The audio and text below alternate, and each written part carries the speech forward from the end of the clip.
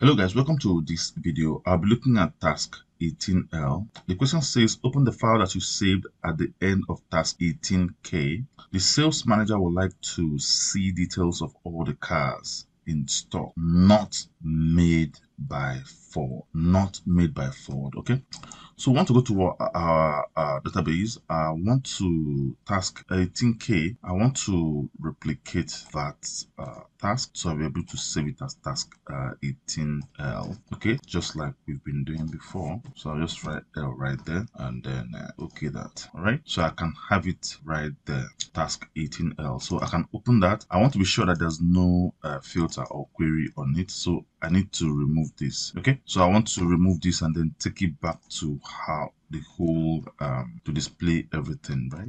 So now for us to be able to show the details of all the cars in stock not made by Ford, so you want to go under the make column here in the design view of the query to have not Ford. Okay, so the good thing is that Access will be able to put the speech marks for us here. So I can run that and then I should be able to get about 43 records if you look down here. Okay, so these are the makes that are not for Ford, right? So that's how you can do that. So another way you can do that actually is to, instead of having not Ford here, you can actually put not equals to Ford, something like that. So not equals to is actually less than and greater than sign, right? So I can run that and I think it will still give me the same number of records, which is quite correct. Okay, so what I'm going to do is just to save my changes and then close this, and that's how you can get that done. All right, so thank you so much. Don't forget to subscribe and